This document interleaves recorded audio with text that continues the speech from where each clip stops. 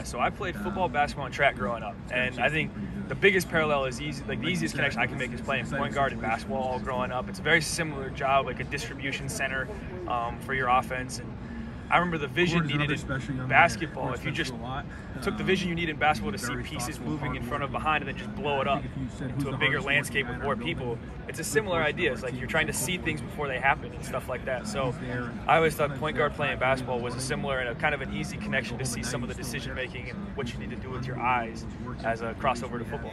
The crazy part is I had never been to New Jersey until I lived in New Jersey, so I had no heads up. I didn't know what was going on. Now, I also got there in a pandemic, so I didn't really actually see New Jersey until probably like spring going into summer when things started to open up.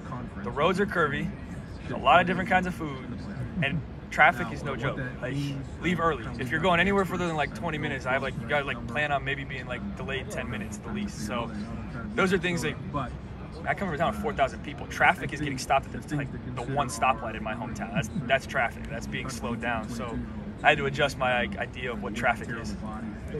Yep, no problem. Learning about taxes wasn't the fun part of NIL education, but definitely a necessary and important part. And I think that's just part of the cool part is like guys are learning about this stuff before maybe they make millions of dollars in the league, or maybe before they get their first job on maybe a safer scale where the money's not as high or the stakes aren't as high. So like if they make a mistake, they can easily correct it. They have people there like walking them through it. And I think that's actually a really cool part of like learning about the taxes, learning about how to budget. Like when you make this money, what are you going to do with it? You're going to spend it all? Are you going to put it away?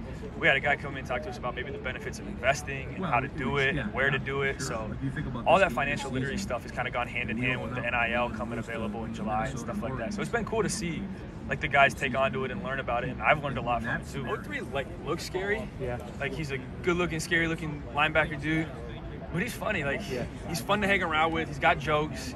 He's got good taste in music.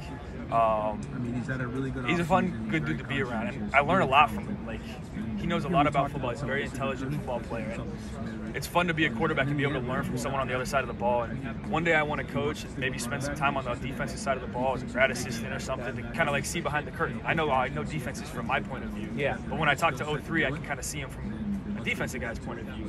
And it's way different, like the complexity. You're like, wow, defense doesn't seem that complex. But from an offensive side, you're always trying to simplify it, always trying to categorize it to make things faster. Well, on defense, they're just like offense. They can expand and contract as much as they want to. The nickname, the bottom of it, or I haven't found out yet, but I mean he plays it pretty close to the vest. So if you can get it from him, you gotta come tell me. I told him I was like, I joked about like it's gonna be like, is this in your NIL deal? Are you gonna build up some sort of deal? Yeah, make like a podcast or something and like build up to a season finale. Season finale.